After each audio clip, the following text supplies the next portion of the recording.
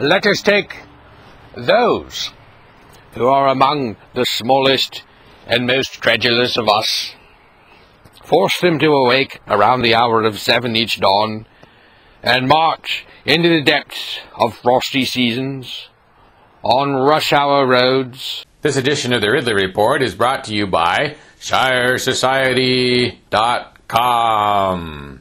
Join up and move to New Hampshire for more freedom. Here is a proposal with great potential for liberating an afflicted humanity from its many woes.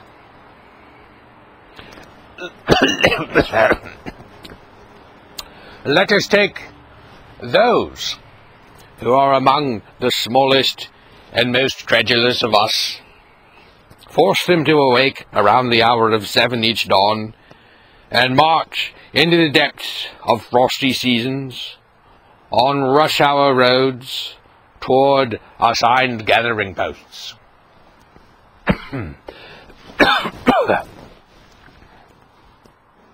This roughly 200 of times per annum.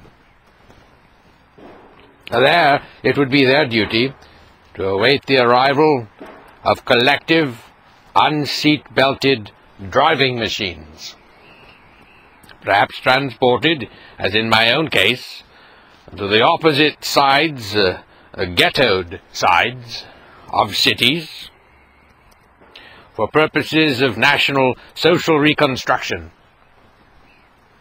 Upon arrival, each pupil could easily be pent with other local youth, affixing themselves to desks for the majority of the day, where they would be trained by union constituents, largely undismissible from their employ, and who, but they nevertheless possess loyalty toward their detainees, would be discouraged by policy and imperial statute from effectively defending them. Only on rare occasions should there be any expectation for a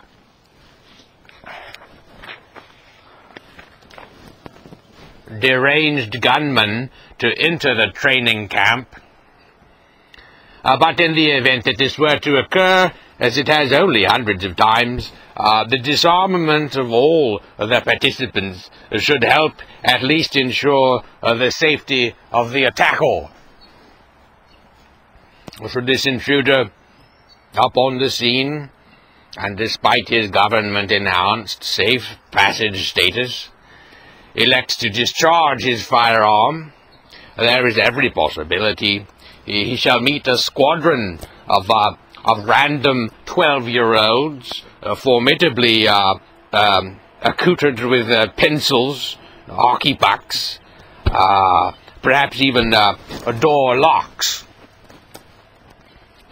There is great hope that if any of these instruments happen to be wielded by a jiu-jitsu master or comic strip hyperhero, they may be of some effect against the enemy.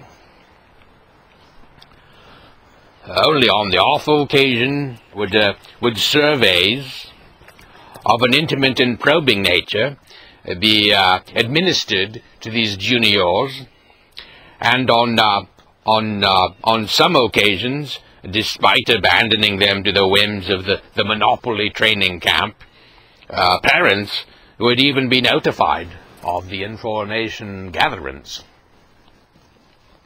On no matter, perhaps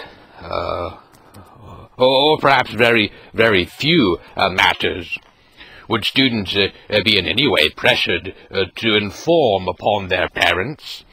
The number so informed on globally during the last century, known as it is to be well under 50 millions, those are well under 50 millions. Those belonging to religious families, wary of idolatry, would religious families, no matter, perhaps very few, those belonging to religious families wary of idolatry or otherwise resisting presentations of fealty toward secular symbols would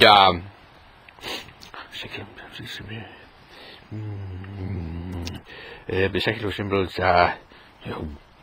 crap cannons. Where's the belonging? Would, but under no circumstances be lifted up out of their seats and forced to hold a standing position during the incantations.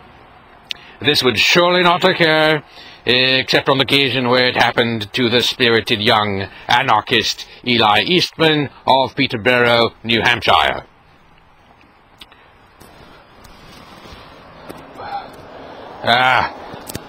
Further enhancing the auspicious nature of this regimen would be formidable strictures against the ability of independent or skeptical observers to monitor in person those workings and effectiveness levels of the facilities. Even attempts to photograph the authoritarian sloganeering on the walls during school board meetings and while classes are not in session could be made, and has been made, problematic.